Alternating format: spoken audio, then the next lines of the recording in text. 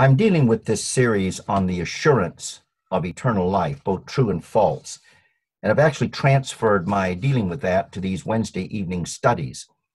Last time we were observing the sufficiency of the Holy Scripture through which we can gain assurance, solid, sound assurance that we are children of God and in possession of eternal life. In the outline overall, I'm dealing with a section in which I have pointed out that John, the apostle, who wrote the first epistle of John, in which he said his purpose was that we might know that we have eternal life, does not list spiritual gifts, miracles, visions, dreams, hearing extra biblical voices, either without or within, out-of-body experiences, and such like as proof that we are children of God.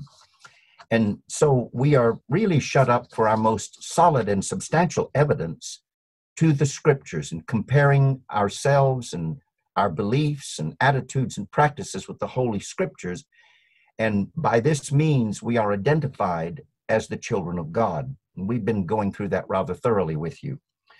And what I'm doing now is kind of segueing off of that just to show you that we have in the Bible a perfect, complete, and all-sufficient revelation of God given to us, whereby we may know that we are the children of the living God.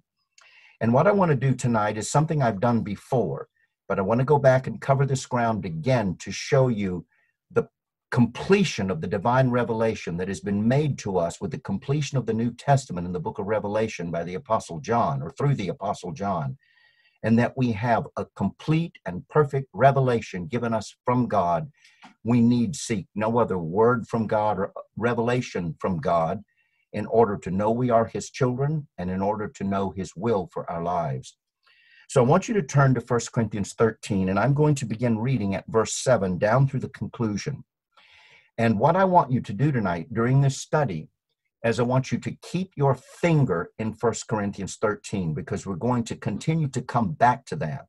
And I'm going to try to analyze this with you very carefully. There is a very powerful, powerful argument here that we can make to show the error in the modern day charismatic movement, where they are claiming to perform miracles and speak in tongues and have prophecies and visions and revelations.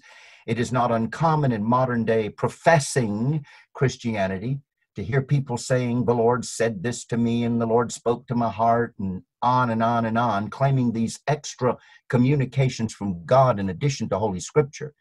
And we're going to see that Paul makes a very, very terse, concise, but powerful argument to show that all such methods of divine revelation have ended with the perfection and completion of the Holy Scriptures in the New Testament. Now, again, this is a very concise argument. You're going to have to follow me. If your mind wanders or something like that, you'll miss it. You got to follow the logic of this. It's a tremendous, powerful passage just to sound the death knell to this modern charismatic movement. All right, let's go to 1 Corinthians 13:7. Beareth all things. Let's talk about charity, what charity does. Charity beareth all things, believeth all things, hopeth all things, endureth all things. Charity never faileth, but whether there be prophecies, they shall fail. Whether there be tongues, they shall cease. Whether there be knowledge, it shall vanish away. For we know in part, and we prophesy in part. But when that which is perfect is come, then that which is in part shall be done away. When I was a child, I spake as a child, I understood as a child, I thought as a child. But when I became a man, I put away childish things. For now we see through a glass darkly, but then face to face. Now I know in part, but then shall I know, even as also I am known. And now abideth faith, hope, charity, these three, but the greatest of these is charity.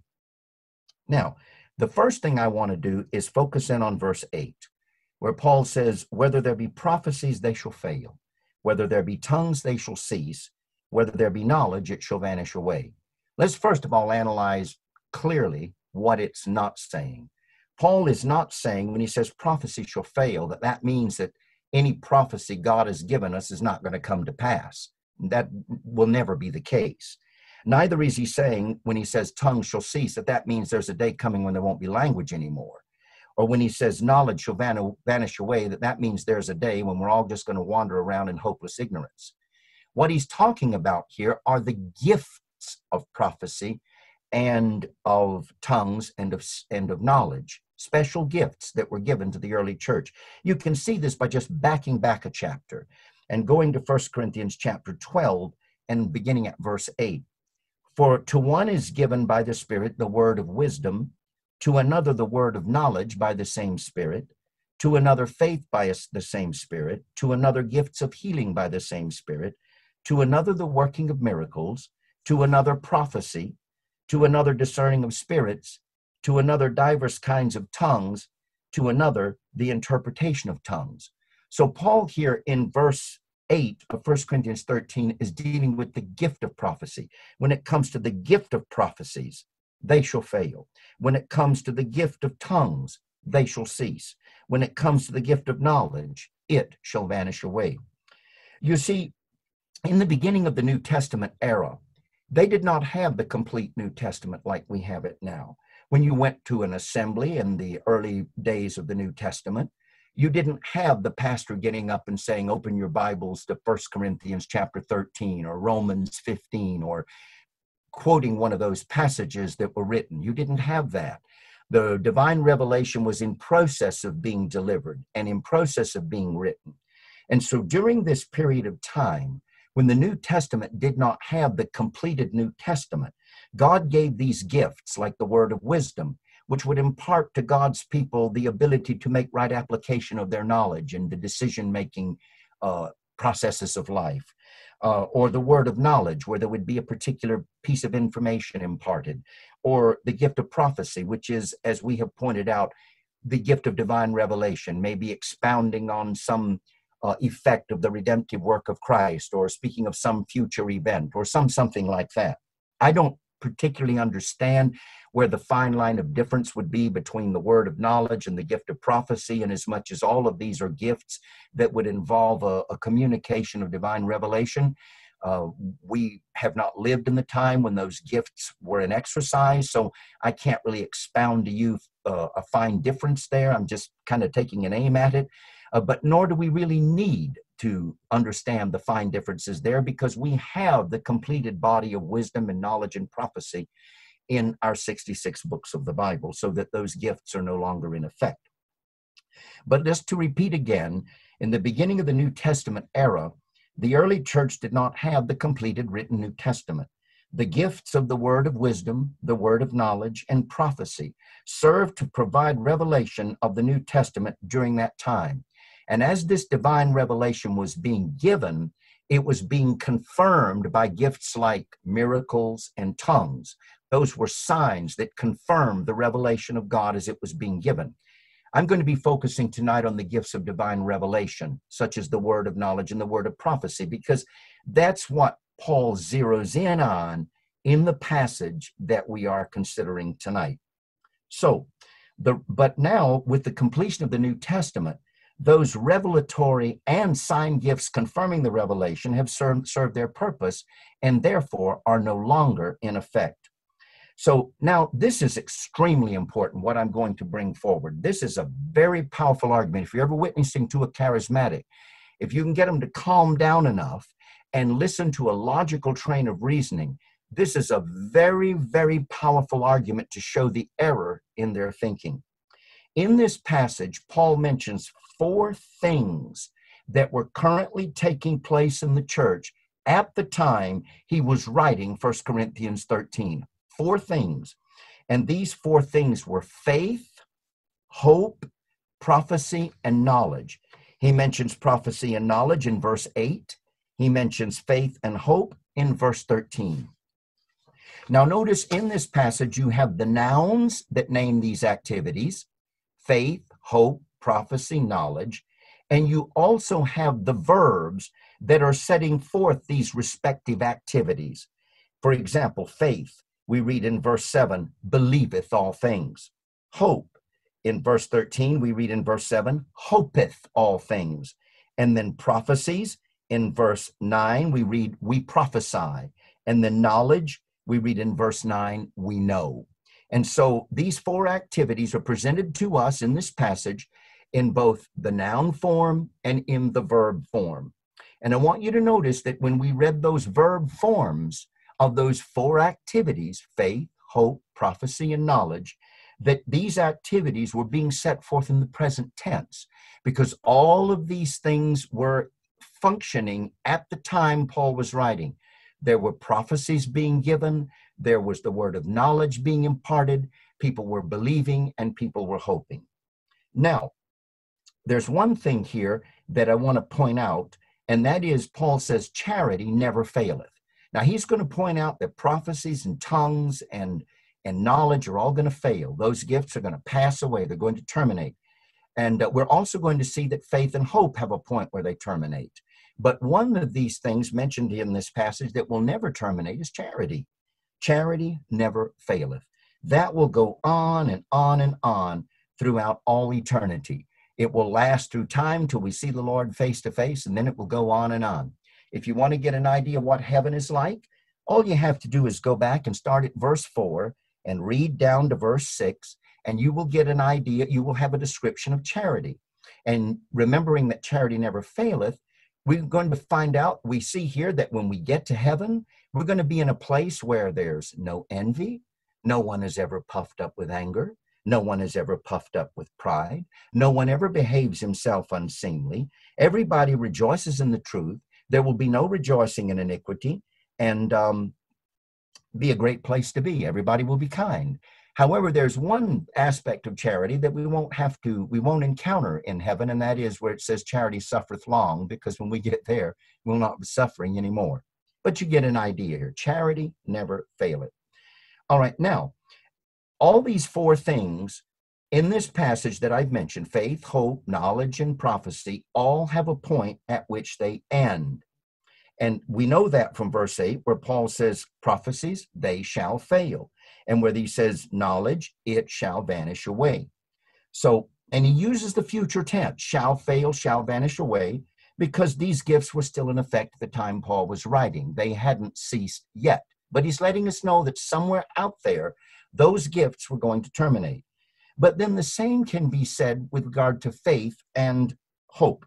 Now, in this passage, when I'm talking about faith, I'm talking about faith as that principle that operates without sight. Now, to be sure, in the Bible, you read of people seeing things and believing. Like, for example, when the children of Israel saw the great work that God had done on the Egyptians, it is said in Exodus, the end of chapter 14, that they believed. That was in the last verse. And then if you go over to John chapter 11, when the people saw what Jesus did in raising Lazarus from the dead, many of the Jews, when they saw that, they believed. So there is a seeing and believing. But faith, as we're looking at it right now, is this principle that is operative, whereby we believe what we don't see. For example, Paul says in Hebrews chapter 11 and verse 1, now faith is the substance of things hoped for, watch it now, the evidence of things not seen.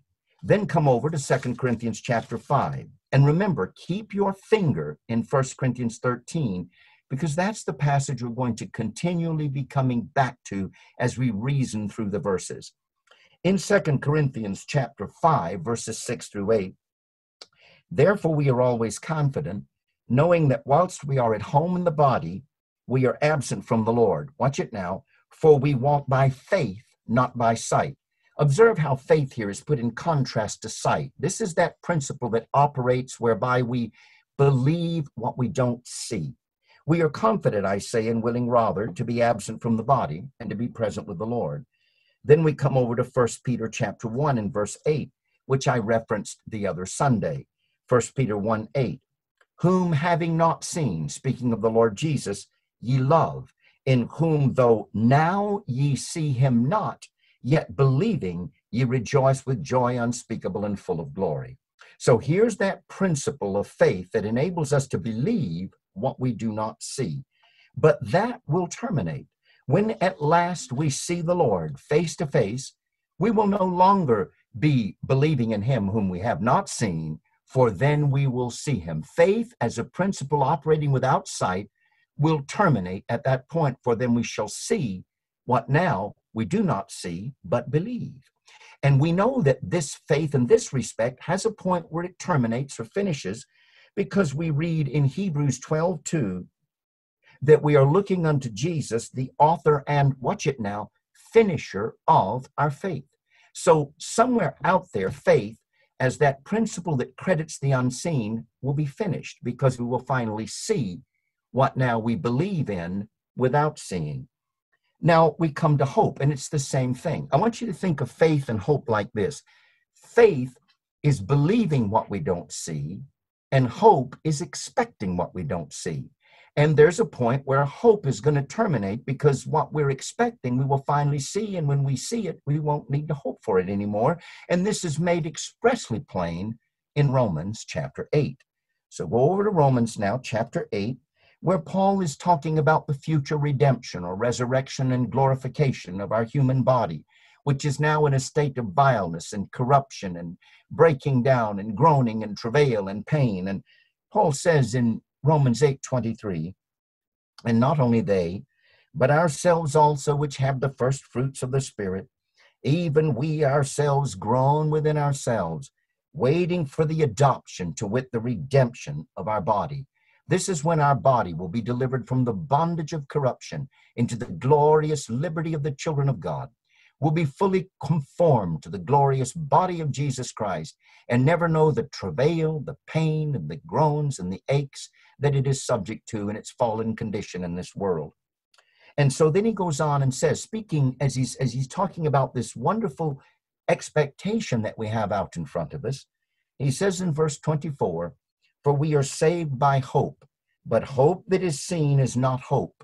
For what a man seeth, why doth he yet hope for? But if we hope for that we see not, then do we with patience wait for it. So once we see the glorified body, once we have it, once we see the Lord, well, we won't be hoping for that anymore, because there's no need to hope for that which we see. So faith is that thing that enables us to believe what we don't see. Hope is that thing that enables us to expect what we don't see. And so as these things respect the unseen, faith will end when we see the Lord in glory. Hope will end when we see the Lord in glory. So we know the termination point of both faith and hope will be the second coming of the Lord Jesus Christ, when at last we see what we have believed and expect and have and receive what we have expected. I hope everybody sees that clearly. This is the disadvantage of communicating with you by this means, is I can't see your faces and see your heads nodding. Yeah, I get it. Because if you don't get that, you're going to miss the line of reasoning that Paul is laying out for us in this passage. Oh, very clear. Now, I'll just point, very clear so far, Pastor. Okay, Fred. Thank you, Fred. Glad it's clear to you. All right, now, so we see that all of these four things have a point at which they end. Now what we know when faith is going to end and hope it's going to end. That's going to be at the redemption of the body, at the second coming, when we see him by and by. But now what about this thing of the word of knowledge and the prophecies? Where are they going to terminate? Because Paul is making it very plain in that verse 8 that somewhere out there they're going to fail, cease, and vanish away. Now, he goes on in verse 9 and notice what he says. For. Now, verse 9 begins with that word for because it's connecting back to what he just said in verse 8. He's going to draw a conclusion from what he said in verse 8. So he's just told us in verse 8 that prophecies shall fail and knowledge shall vanish away. For we know in part and we prophesy in part. But when that which is perfect is come, then that which is in part shall be done away. Now, that word for, again, is linking back to verse 8, which listed the gifts of prophecies, tongues, and knowledge.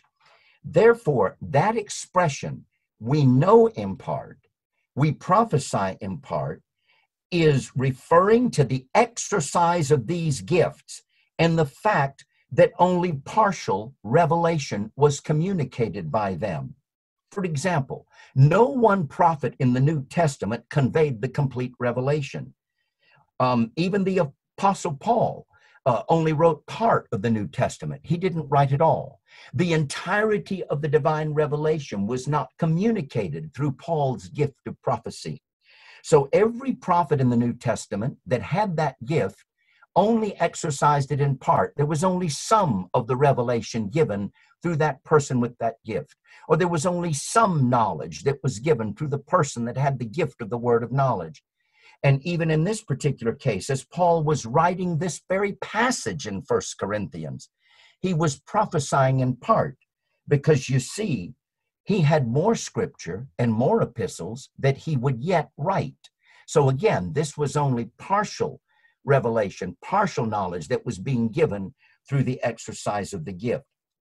So, as those gifts were being in exercise, as you had the gift of prophecy being exercised at that time, and as you had the gift of knowledge being exercised at that time, Paul could say, for we know in part, we're only giving partial knowledge through the exercise of the gift. And we prophesy in part, we're only communicating part of the revelation by means of that gift. But by contrast, when that which is perfect, and the contrast here is between what is partial and what is perfect. When that which is perfect is come, when we have perfect knowledge, when we have perfect prophecy, then that which is in part, which was the gift of prophecy and the gift of knowledge, shall be done away. So when you look very carefully at the line of Paul's reasoning from verse 8 down to verse 10, that which is perfect is referring to a perfect body of prophecy, a perfect body of knowledge. Paul is teaching that the gifts conveying revelation, such as the word of knowledge and prophecy, would be done away when the revelation, the body of knowledge and prophecy, would be complete. You see, in this passage, we are not dealing with the perfection of persons. We are rather dealing with the perfection of information. Let me say that again. In this particular passage, verses 8 through 10, we are not dealing with the perfection of persons. We are dealing with the perfection of information. I'm going to say it a third time, just in case somebody missed it. In verses 8 through 10, we are not dealing here with the perfection of persons. We are dealing here with the perfection of information. When that which is perfect is come, then that which is in part shall be done away. Therefore, since we now have the completed divine revelation given lastly through the apostles of our Lord Jesus Christ, chosen by him to be the vehicles through which his revelation would be complete, God hath in these last days spoken unto us by his Son. We believe through their word. John writes the book of Revelation, signs it off, saying you don't add to this, you don't take away from this book of prophecy. And that becomes the 66th book of the Bible, thus completing the divine revelation that is given from the first book to the last book, the entirety of the divine revelation in the 66 books of our Bible, which we saw paralleled in the prophecy of Isaiah, which confirms that this is the complete, all-sufficient body of revelation given to men. God hath spoken. There is no more that we look to hear from God until we see him in glory. He has given us all the information we need right now in these 66 books.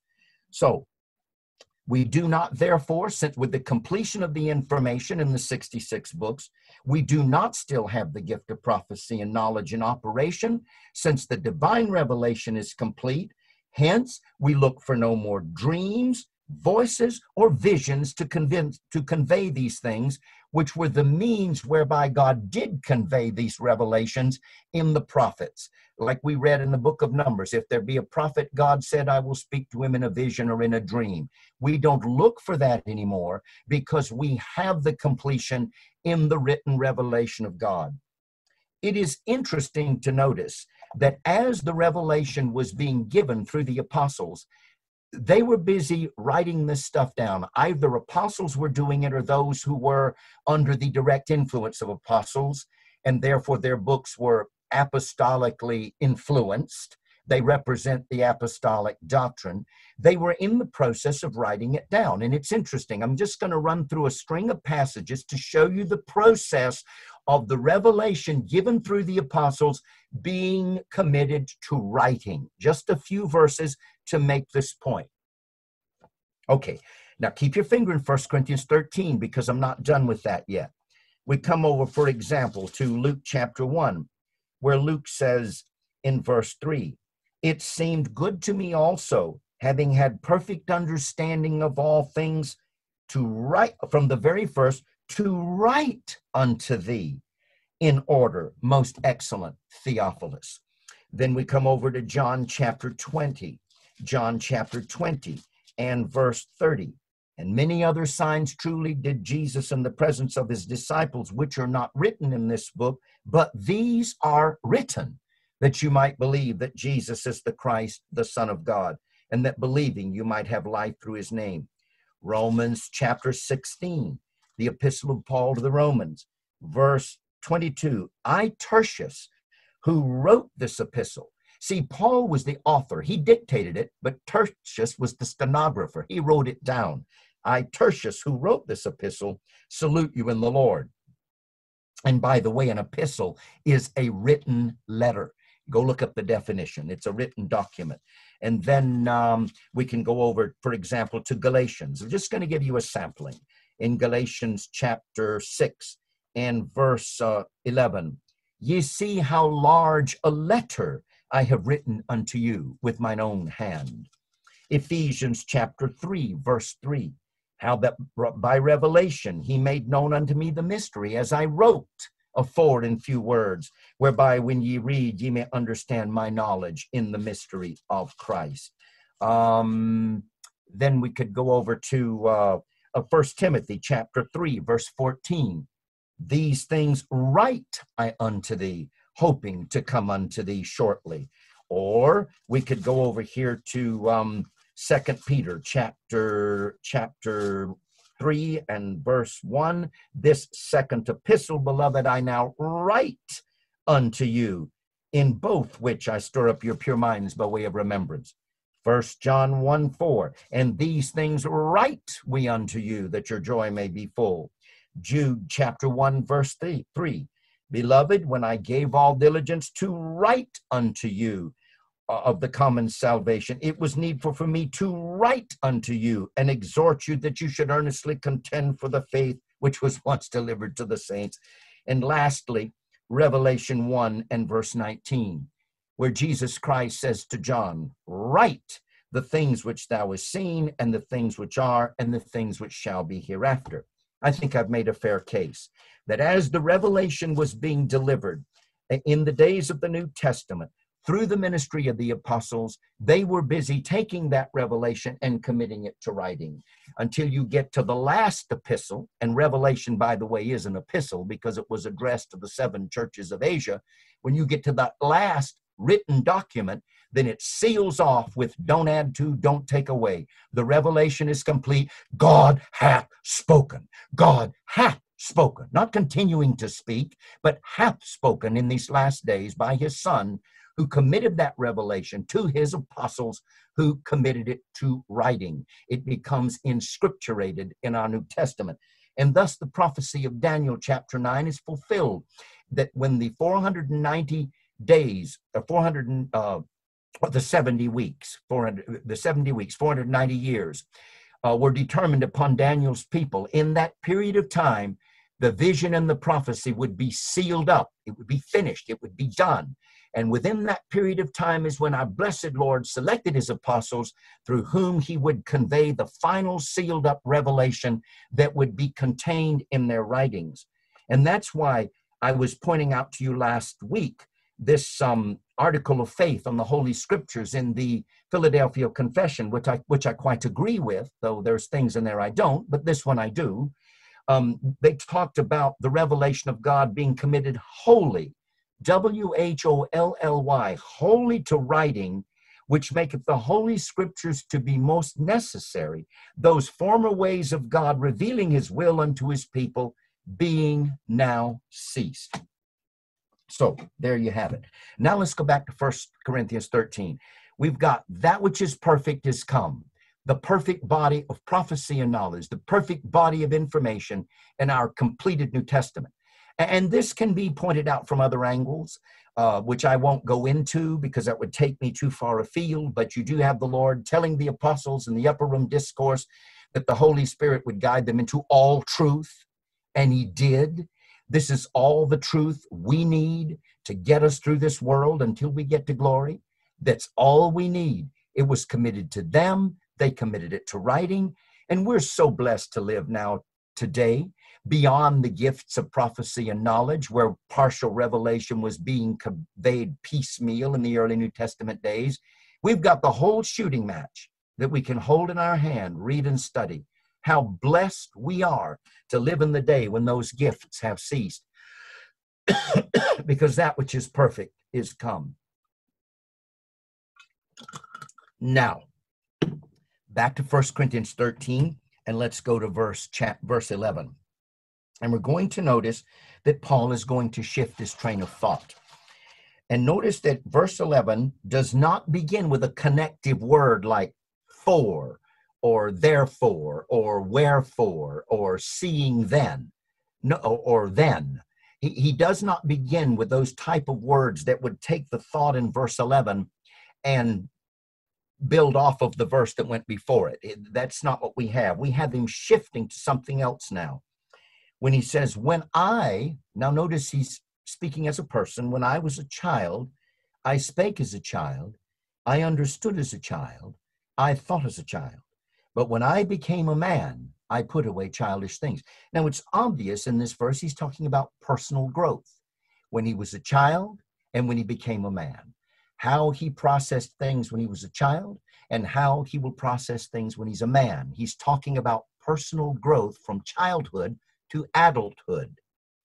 Now he's going to take his next point and draw off of what he just said, which was dealing with the subject of personal growth. He said, for now we see through a glass darkly, but then face to face. Now I know in part, but then shall I know, even as also I am known. Again, verse 11 does not begin with a connective word, linking it to the foregoing verse. See, what I'm doing, brethren, is I'm showing you the train of reasoning. Like I'm saying, it's a very terse, concise chain of reasoning. You got to stay with me. Or like L.R. Shelton used to say, I'm apt to jump over a creek, and you're going to fall in and get drowned. He was a preacher out of New Orleans, Louisiana. I used to listen to many, many years ago. I'm reaching that point where now I can start speaking of many, many years ago, speaking in the context of my own life. But anyway, verse 11 does not start with one of those connective words. So what Paul is doing is introducing a different subject. Paul is now dealing with the growth of a person, and he is using himself as an example. When I was a child, but when I became a man. Now, just look at our present life in this world.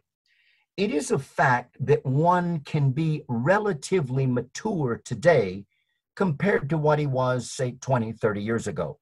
If I look at myself as a Christian when I started out at age 17, and I look at myself as a Christian now that I'm 68, 51 years later, then I can say that there's a huge difference. I've come a long way since those days, so that in comparison to where I was, you could say that I'm a mature Christian as opposed to a babe in Christ. I certainly ought to be if I'm going to be a pastor teaching other people the Word of God. So it's indeed a fact that one can now be relatively mature or perfect in relation to what he was in the past. But it is a fact that the ultimate, complete perfection of growth will never be experienced until our bodies are raised from the dead and we are completely and totally conformed to the Lord Jesus Christ. You can see this by looking at Philippians chapter 3. Philippians chapter 3. Now, before I read that, I want to go back and fetch a thought that I overlooked that I think is important. When Paul says, when that which is perfect is come, and that which is in part shall be done away, he's talking about the completion of the text, the completion of the divine revelation. The word perfect in the Bible is used in two different ways. Sometimes it's referring to moral perfection, as when we read in Job chapter 1 that Job was a perfect man and upright, one that feared God and eschewed evil. There is perfection that refers to moral uprightness, moral perfection, perfection in righteousness, perfection in goodness, perfection of one's character. And then there is perfection that refers to, for lack of a better term, proportional perfection. Like, for example, I'll give you a verse that'll bring this into focus for you.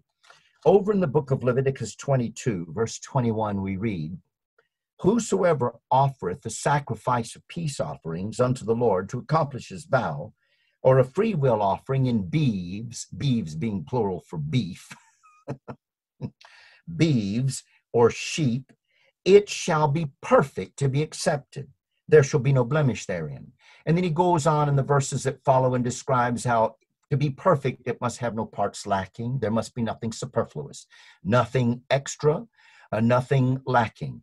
Every body part in place. In other words, complete, proportionally perfect with no parts lacking. So when Paul is talking about this perfect body of information, he's not meaning to tell us that he's talking about, let me come at it this way, he's talking about proportional perfection. That is, once the body of information is complete, there will be nothing to be added to it. There will be nothing lacking from it. It will be proportionately complete. Now, when you talk about moral perfection as it pertains to the scripture, every single piece and part of the Bible, every prophecy that ever fell from the mouth of God, I don't care if it's one sentence, I don't care if it's one word, is morally perfect. Perfect. God's statutes are righteous altogether. So when Paul is talking about the perfection of this body of prophecy in 1 Corinthians 13, he's not talking about it becoming morally perfect, for every prophecy from God was always morally perfect. He's talking about it being proportionally perfect. It will be a complete body of information with no part lacking. We will have all the truth God wants us to have while we live in this world. So let's go back to 1 Corinthians 13. And the point that I'm after here is that we will never be completely morally perfect. We will never be completely perfect in our persons until our bodies are redeemed, we're glorified, and conformed fully to the image of Christ. And Paul makes this plain in this passage in Philippians chapter 3, verses 11 through 14.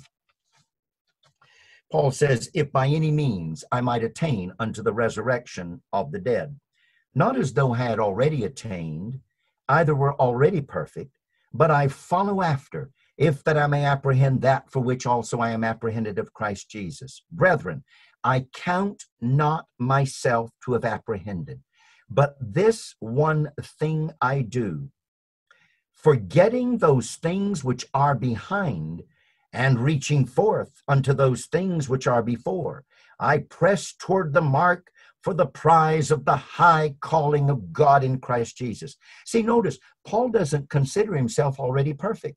Even though Paul was the most mature Christian you could ever want to meet anywhere when it comes to personal growth and maturity in this world, yet even as mature as our pattern the Apostle Paul was, yet in relation to what he will be in the resurrection at the second coming, he would say, I'm not yet perfect. I still got a way to go. So I'm constantly reaching forward toward that goal, constantly striving to be more and more like the Lord Jesus, even though I will never attain that fully until he comes and I'm raised in his likeness. So when it comes to personal perfection, well, we've got a long way to go. Now, going back to 1 Corinthians chapter 13. So Paul is talking here in verse 11 about the perfection of his person. And so in his growth, with the understanding that the fullness of our growth will never be achieved until the second coming of Christ. So then he goes on and says, for now, and notice that verse 12 starts with the word for, connecting it back to verse 11, which is dealing with the subject of personal growth. Here we're not talking about the growth of information. We're talking about the growth of the person. When I was a child, I spake as a child, I understood as a child, I thought as a child, but when I became a man, I put away childish things. For now, we see through a glass darkly, but then face to face. Now I know in part, but then shall I know even as also I am known. Now, in this verse, seeing through a glass darkly contrasts with seeing face to face. Knowing in part contrasts with knowing as we are known. Now, let's find out when this face-to-face thing is going to take place, and this will start to shed some light on what Paul is telling us. When are we going to have the face-to-face, where we will know our Lord as we are known? When is that going to happen? That's the second coming, when we see our Lord. For example, we go over to the book of Job, chapter 19. Job, chapter 19. And verse 25, Job says, "For I know that my Redeemer liveth, and that he shall stand at the latter day upon the earth." There's his second coming. "And though after my skin worms destroy this body, yet in my flesh shall I see God, whom I shall see for myself, and mine eyes shall behold and not another." There's the face to face.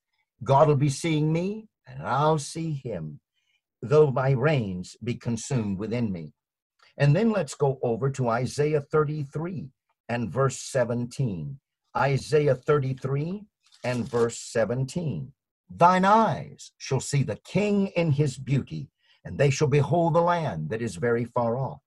Then in 1 John chapter 3 and verse 2. 1 John chapter 3 and verse 2. "Behold, now are we the sons of God, and it doth not yet appear what we shall be. But we know that when he shall appear, we shall be like him, for we shall see him as he is." There's the face to face. We will see him as he is. And then lastly, in the last chapter of the Bible, Revelation 22 and verse 4, "And they shall see his face." So there's the face to face. When we see him by and by at the second coming in glory, then that expression, that I shall know even as I am known, that expression, "as I am known," refers to God's knowledge of us. Galatians chapter 4 and verse 9. But now, Galatians 4:9. "But now, after that ye have known God, or rather are known of God, I shall know as I am known, as God knows me now." And then 1 Timothy chapter 2 and verse 19. 2 Timothy chapter 2, 2 Timothy 2:19. "Nevertheless, the foundation of God standeth sure, the Lord knoweth them that are his." You see, right now, as I'm speaking right now, God knows all of us face to face. God is looking at me right now, square in the face. He sees me, but I don't see him. But there is coming a day when I will know as I'm known. Just as he knows me right now, face to face, I will know him face to face. As he sees me and knows me, so shall I see him and know him. And oh man, am I looking forward to that. Can I get an amen from anybody on that one? Linda just said amen. Thanks. Amen. You guys still out there? Okay, fine. All right. Okay, let's go back now. So,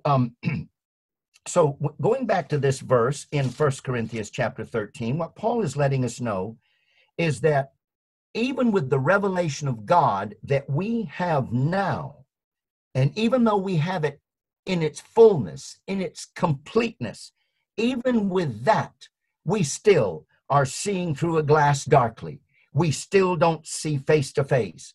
And even with a full, complete revelation, our knowledge of it is only partial. You see, we're growing in grace. We're growing in knowledge. So we still don't know it all yet. We're still learning, And so we do indeed see and know. That's not the point. but our sight and knowledge lack the clarity and fullness that they will have in the future. No matter how much of God we know in his word now, if we could see what it is to know him face to face as we are known, we would realize how dim, how dull, how dark our present vision actually is.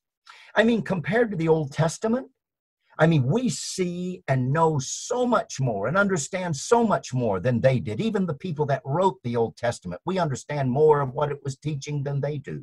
So compared to the Old Testament, we have much more light, much more clarity and insight than they had.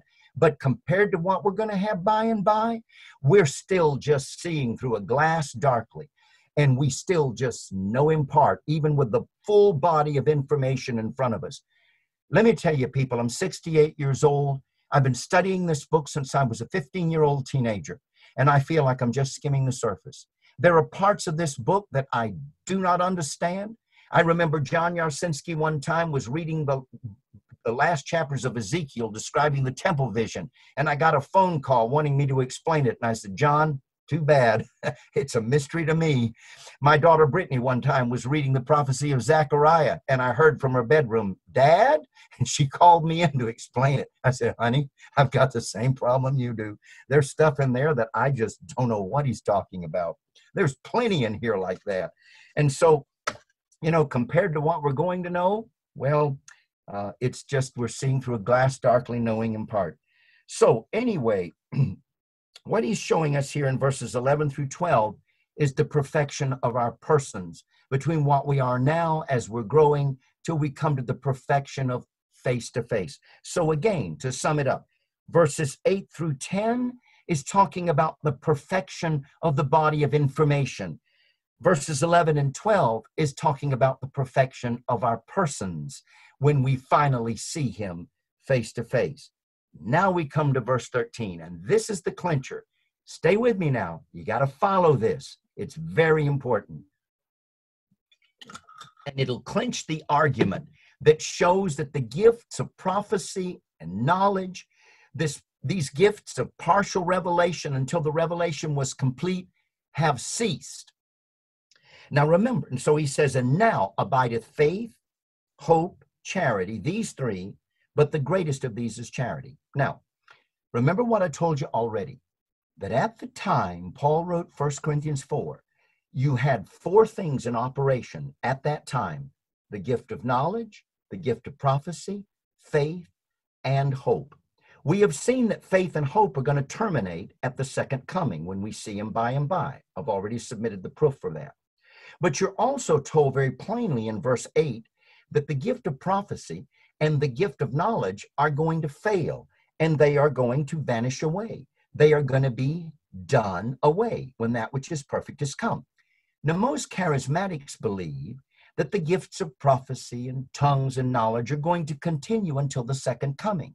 So the charismatics have those gifts terminating at the same time that faith and hope terminate. Well, that's not going to work if you look at the verbs. Notice prophecy shall fail. Knowledge shall vanish away. When these things are, when that which is perfect has come, then these partial gifts shall be done away. Now those verbs, vanish away, cease, fail, stand in marked contrast to the verb abide. The verb abide means to wait, stay, or remain. Notice how the word abide contrasts with the words shall fail, shall cease, shall vanish away. The idea that Paul is conveying very powerfully in this passage is that when prophecy and tongues and knowledge are done away, faith and hope and charity will still be around. Those things will vanish away. Those things will be done away, but we will still have faith in operation, and we will still have hope in operation. Do you see that? Wow, I can make it more plain. Thanks, Jim, for nodding your head yes. Now, let me show you this same kind of a verb contrast in another passage.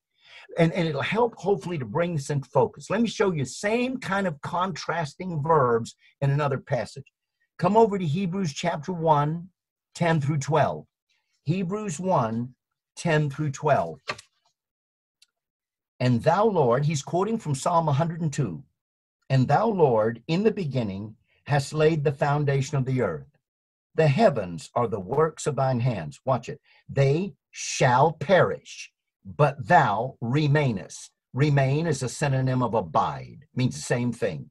You see, you've got something perishing and something sticking around. They, the heavens and earth, shall perish, but thou remainest. God will still be around when the heavens and the earth are gone. And they shall all wax old as doth a garment, and as a vesture thou shalt fold them up, and they shall be changed. But thou art the same, and thy years shall not fail. Heaven and earth will fail, but in contrast, God won't fail. Heaven and earth shall pass away, but in contrast, God will abide. God will stay around. God will remain. And so when the earth and the heavens are done away, God will still be around. So the fact that prophecies and knowledge shall be done away, whereas faith and hope abide, clearly proves that they do not all continue to the second coming. They do not all have the same point of termination. Prophecies and knowledge end before faith and hope end. Faith and hope end at the second coming. They're going to abide. They're going to stick around. They're going to remain until the second coming. Whereas the prophecies and the knowledge and the tongues will have ceased before that. And that's why you have those verbs of contrast, referring to those gifts shall vanish away, shall cease, shall fail. And in contrast to that, faith and hope abide, remain, stay all the way until we see him face to face, when you no longer need the faith principle in order to believe what we do and expect what we do not see. Therefore, I hope you followed that. In conclusion, with the completion of the New Testament, we have in the 66 books of our Bible a perfect and complete body of information whereby we may understand the will of God, find direction for our lives, and gain assurance of eternal salvation until at last we see him face to face. Or, to put it in the words of 2 Peter chapter 1 and verse 19, we have also a more sure word of prophecy, whereunto you do well, that you take heed, as unto a light that shineth in a dark place, until the day dawn and the day star arise in our hearts. Now, let me say one other thing about growing in knowledge. As we are in our present condition, we're in the process of gaining more and more knowledge of our Lord and of his will as it is revealed in his written word. We have it all there, and we gain more and more knowledge. Now, as our knowledge increases, a lot of times what happens as our knowledge increases, it has a correcting, purifying, cleansing effect in our life. It happens all the time. You go to church, you learn some practical principle, and you thought, oh boy, I wish I'd known that. I made a mistake back there. Now that I know better, I'm not going to do that anymore. In other words, our growth in knowledge has a purifying, correcting effect upon us. Now, once we get to heaven, we are going to be absolutely morally perfect. We will be as perfect as humanity can be. We will be as perfect as the glorified Lord Jesus. There will be no more perfecting of our character, no more becoming more right and more perfect in our persons. But that's not to say we won't continue to learn in heaven. I'm sure we will. I think throughout all eternity, we will be exploring and discovering more and more of the wonder and riches and works of God. But this will not be a learning process that will correct us. No, because there'll be nothing about us that needs correcting. This will just be a learning process that just delights us and fascinates us as we learn more. Because let's face it, everything we learn in the Bible doesn't correct us. A lot of it just thrills us and fascinates us. So that kind of learning we can expect for all eternity. Thank God for the day when all of our learning will just be thrill and fascination, no more shame of face, no more having to repent because we've now found out how stupid we were and how we needed to fix this and fix that. That kind of learning will forever cease when we see him by and by and we are as he is in the perfection of our person. But between now and then, now abideth faith, hope, charity. And the greatest of these is that eternally never-ending, unfailing principle, which is charity. Thank God for his love for us. Thank God for the love we have for one another, a love we enjoy now and can look forward to experiencing for all eternity.